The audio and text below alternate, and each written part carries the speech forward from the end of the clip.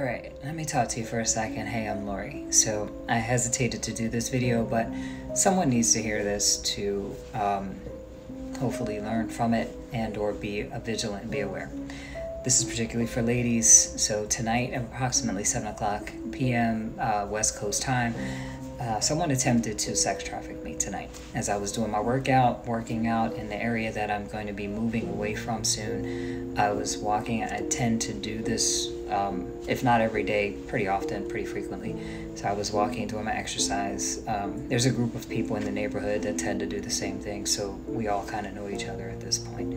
And I was walking, I saw this van just kind of literally pull right up beside me.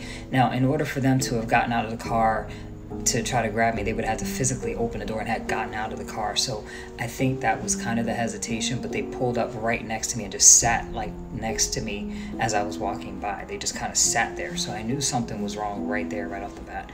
It was like a tiny strip mall area. So there's like an exit point where the cars exit the strip mall and get back into the main road. Now this person started honking their horn at me, trying to get my attention. Of course, I don't respond to honked horns or yell, cat call. I don't respond to none of that. So I kept walking a little bit faster. And as I was just about to cross which would have been the exit out of the strip mall, is like a little opening so the cars can drive and merge into traffic. I was just about to cross that. This van tried to cut me off, and it tried to cut right in front of me, which would have caused me to T-bone. Like I would have walked right into the van because he was trying to hurry up and cut me off and cut in front of me. And I started speeding up my walking, but I was still trying to remain calm because I didn't want them to know I was aware, as aware as I was. So I tried to remain calm, so I kept walking. And it turned out that he ended up pulling up behind me because I was moving so fast. He ended up pulling up behind me, so he missed me basically, and I was able to just kind of keep walking.